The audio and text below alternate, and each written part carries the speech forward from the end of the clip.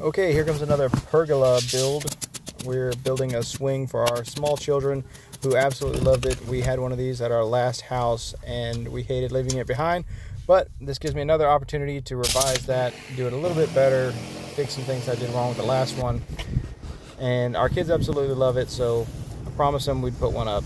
Materials lists include two 6x6x10 posts that we sink about 2 feet into the ground with 80-pound bags of concrete.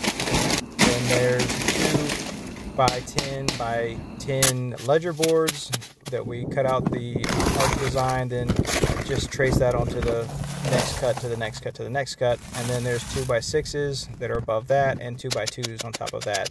And the thing that really brings us together are the hardware pieces that we purchased off of Amazon. That really make it pop. We did go with a different set that was a little bit more economical than the ones we used last time, but I still feel it gives the exact same effect. I would advise you always use some kind of nice hardware to really make this thing pop. You can do it with just the wood and screws, but I mean, there's no real accent there. Another thing we want to do with this one is we want to brick it about a third of the way up, about knee high, kind of match our house with the same bricks. So that'll be a future project. We got to throw some stain on this thing, but otherwise kids absolutely love it and we're super happy with how it turned out.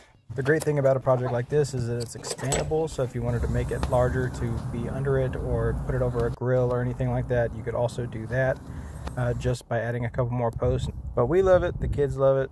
Let me know what you think in the comments. Is this something that you would do, or what would you do differently? Ollie was full. Go higher. Go higher. It feels so cool. Higher. Can you go higher?